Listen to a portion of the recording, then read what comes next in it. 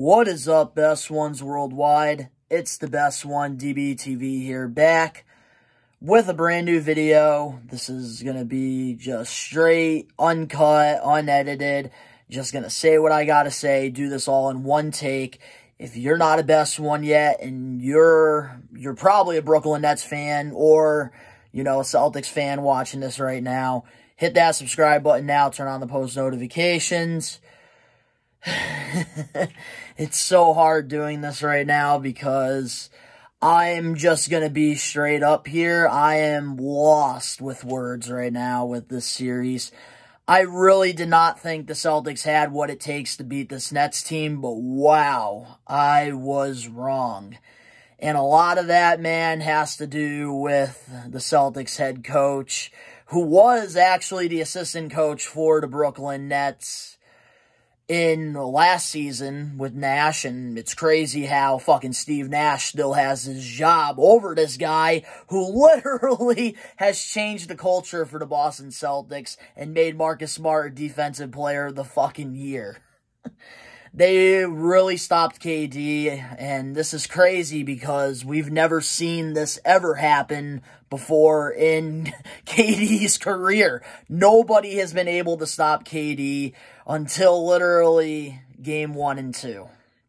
It's crazy. It's like our assistant coach, Iman, whatever his last name is, literally stole the Krusty Krab formula from Steve Nash, and now the Celtics are about to be a friggin' championship team.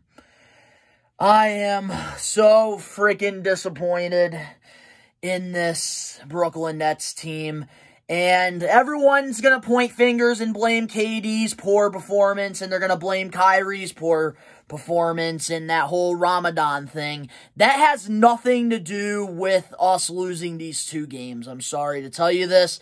The truth is, Steve Nash is the reason why we've lost these 2 games, all right? There's no excuses to this. The rotations are absolutely horrible. Literally, we scored, I think, for about 10 minutes in the last fucking quarter. The fourth quarter, the quarter that matters the most. We scored 4 fucking points in 10 minutes. Yet, we drafted Cam Thomas with the 27th pick overall in the draft. Yet, he's just sitting on the bench watching all these friggin' bricks happen and watching all these friggin' players get exposed by this defense. Cam Thomas can create his own shot. Yes, he's a rookie. He has not played in the playoffs. But still, it's better to put him out there than fucking Patty Mills, who's friggin' off right now. And then Drummond can't even grab a fucking rebound for his life. I see why he got that friggin' cheap contract by the 76ers in the offseason. And Claxton, he's struggling friggin' down low. There's no excuses to this whatsoever. What needs to happen, Steve Nash has got to go. Because we have Blake Griffin and Aldridge who can play the 4 or the 5. And clearly what we need is a power forward. Because why is it that Al Horford, who is playing at the 4, the power forward position, is going off back-to-back games? Why is it the fact that freaking Grant Williams was 100% from field goal, 3-pointers, free throws, and he went off tonight? Because they're power forwards! And the Brooklyn Nets, they want to put freaking Dragic, Mills, and Kyrie out there at the same time. They want to keep putting freaking Curry, Seth Curry, Mills, Dragic. It's always a combination with the 3 freaking guards who should definitely be playing point guard or shooting guard. None of those guys, including Kyrie, should be a small forward. Bruce Brown did show up tonight, though. I will give Bruce Brown lots of credit for trying. Dragic did as well. And then look at what happened in the third quarter. Steve Nash did not put Dragic out there until the last 2 minutes of the third quarter, when this man was hot in the second quarter.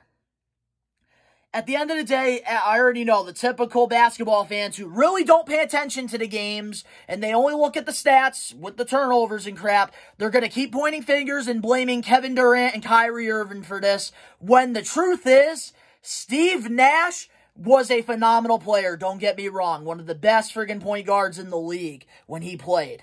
Hall of Famer. But this man does not know how to fucking coach a basketball team. And that is why I have started this trend. Hashtag fire Steve Nash. Get that trending, Brooklyn Net fans. I repeat, hashtag fire Steve Nash. Because there's no way that this should be happening. There's really no freaking way this should be happening. And a lot of people are going to be like, well, you freaking should have never got rid of James Harden. The problem is Steve Nash. James Harden, damn, I really was pissed off about that man leaving, but the more freaking Steve Nash is coaching, the more... oh, God, the more I can't even be mad at James Harden for wanting out. He did say one of his reasons was because of Steve Nash's rotations, which, if you've been paying attention to Steve Nash's friggin' rotations this playoff series, it's been dog shit. Literally, dog shit. Oh, my God. It's sad.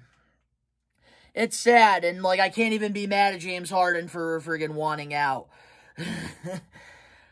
That's why this offseason, Sean Marks, you have not done any of us Brooklyn Net fans wrong since you've gotten this job from friggin' Billy King. And if there's one man I am trusting more than anybody, it's you, Sean Marks. And please, for us Brooklyn Net fans, please, for Kyrie and Kevin Durant, and for, like, guys like Bruce Brown who bust their ass, please do us all a favor and get Steve Nash the fuck out of Brooklyn. Bring his ass back to freaking Phoenix. I don't even care anymore. Steve Nash has got to go. Hashtag fire Steve Nash. And I don't know. I feel like this series is over unless some miracle or something happens. The Celtics friggin' head coach, who was assistant for the Nets, literally stole the secret formula from Steve Nash. Like Plankton. Except Plankton failed at stealing the recipe. But the Celtics head coach, he definitely stole it. For sure. But, yeah, I say, we fire Steve Nash. And, man, this Celtics team is no fucking joke.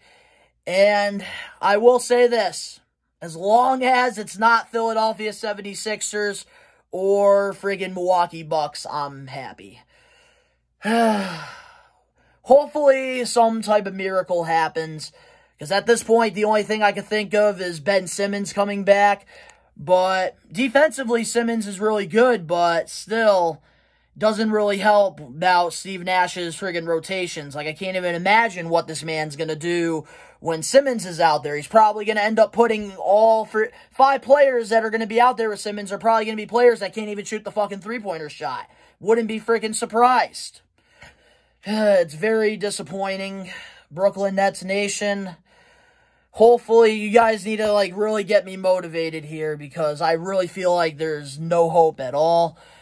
And I really gave Steve Nash the benefit of the doubt when we got rid of James Johnson. Like, literally, James Johnson was playing 31 minutes a game with Steve Nash out there, and he was doing complete dog shit. And then we got rid of the guy, and then we started winning, and now we're struggling again because now he decides to put fucking 3 guards out at the same time against a fucking Celtics team that has length and size.